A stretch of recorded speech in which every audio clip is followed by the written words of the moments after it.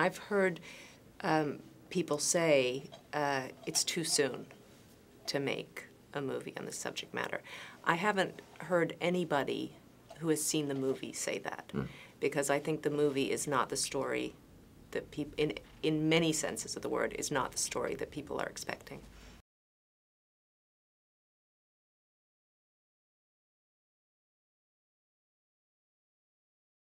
One of the things I admire most about this movie is that it doesn't ever read as if you're watching Heroes. Even when it's SEAL Team 6, I'm never aware of anyone doing heroics or of anyone responding to it as if it is heroics. They are just, you are watching people doing their jobs. And you're watching people doing their jobs in a way that we don't ever get to see. These people have been doing these jobs for the past 11 years behind the scenes, and this movie gives you a chance to go behind the scenes and experience it with them. It hooks you emotionally in the first 90 seconds, and so you are sort of experiencing it along with them, and you feel responsible for the good and the bad, I think, as you watch it, and it's an experience. I don't even know if it's entertainment, but it is an experience.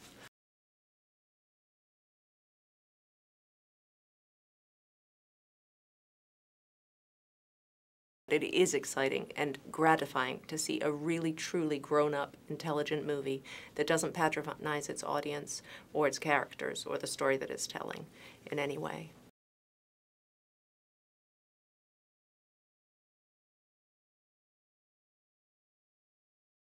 I'd say a station chief over in Pakistan at the time, the way I look at the character, you've got a wagon wheel. He's the hub of the wheel. Each spoke goes out, and what the spoke reaches is possible actionable intelligence, meaning intelligence of which the hub says, do what you need to do, that's actionable. Make your strike, or whatever the case is. I give you permission after I've reviewed everything that's taken place. Incredible amount of responsibility.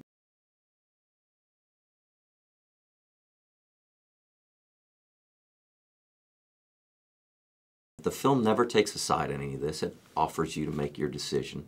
I don't think politically it pushes any bent. You're not hero worshiping at the end, because I don't know what the definition of a hero is, but maybe an ordinary person placed in extraordinary circumstances and him doing what he does best.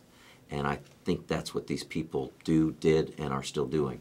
And I think that's what the film shows, and you step away from it. It's still going, everything's still happening, it's still alive. But this was 10 years in all of our lives that the whole world can look at and say, this is our time. And it's not that long ago.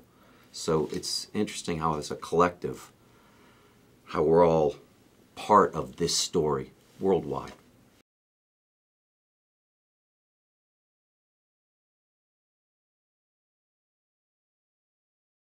4 words. A dream come true. What more could you ask for? You're working with Kathryn Bigelow, Mark, the cast, this incredible cast, in a foreign land. I mean, as soon as you get the script, you're on the mission. I mean, and then you fly off to this location over there to put this together. It gives you an immediate sense of, you know, you've got it. You've got that. You're alive with the script. It's incredible.